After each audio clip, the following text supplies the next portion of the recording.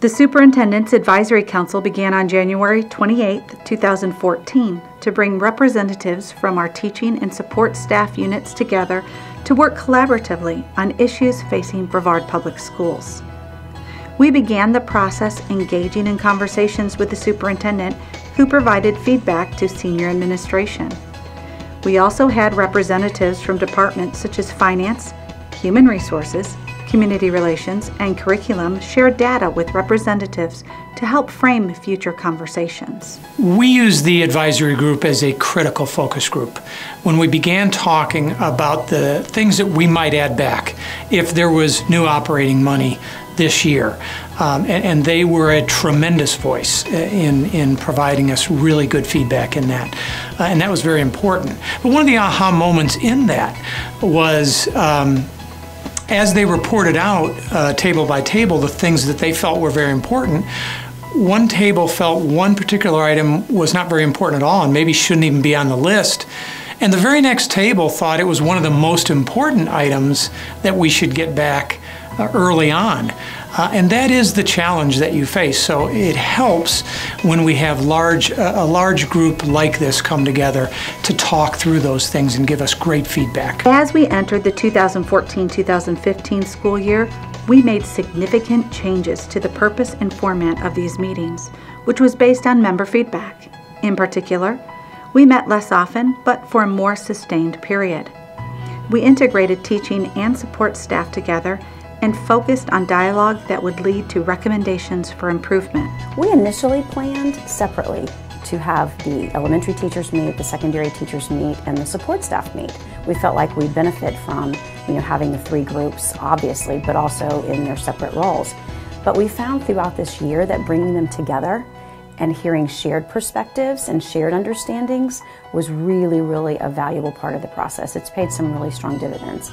I was so impressed by the level of commitment from all levels and also the unselfishness, because we talked about some hard decisions when it came to looking at the budget list, employee morale, and communication efforts. Next, we began to narrow the scope of topics through consensus of top concerns.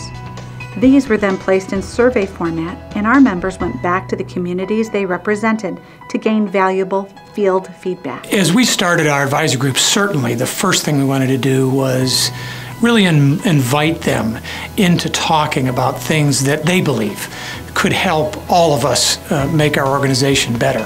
What has really evolved from that we're very proud of, however, is that we really then asked them to focus that discussion down to meaningful topics, and now we are putting them in a position, not only giving them time, but budget and really authority to bring forward good recommendations that can help all of us make a difference for some critical things that they identified in helping us as an organization get better for everyone. And I think that's been a very powerful part of this effort. Our council members did an outstanding job listening to their peers and giving the superintendent's team valuable feedback that could be focused further into potential action plans.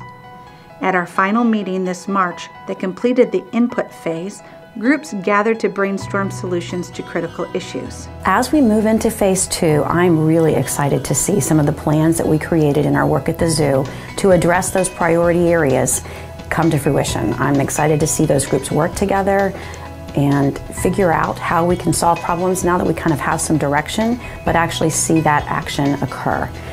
To me, it's one thing to get together and talk about what's wrong, but it's even more important to get together and talk about how can we make it better. And that's what I'm excited to see happen next. The three emerging issues that advisory will tackle in phase 2, or the action and implementation phase, are: 1. Improve morale and include measures to recognize staff and their accomplishments. 2. Clarify expectations to improve consistency and increase understanding of mandates, along with other strategies to improve communications. And 3, leverage resources and increase business partner opportunities. The value for me was having the opportunity to have so many of our teachers and support employees come together in one place. And really, let's talk about some difficult things. Sometimes it was challenging, but we had opportunity to engage in that kind of conversation, and it always coming back to, so what do we do about that? And I just felt that was immensely valuable. I gained so much from the experience, and I think all of us did. As we look towards the 2015-2016 school year, our advisory council will consist of members who have submitted an application based on their desire to continue the work started in Phase 1. These teams will take leadership defining the selected plans and begin implementing the positive strategies developed.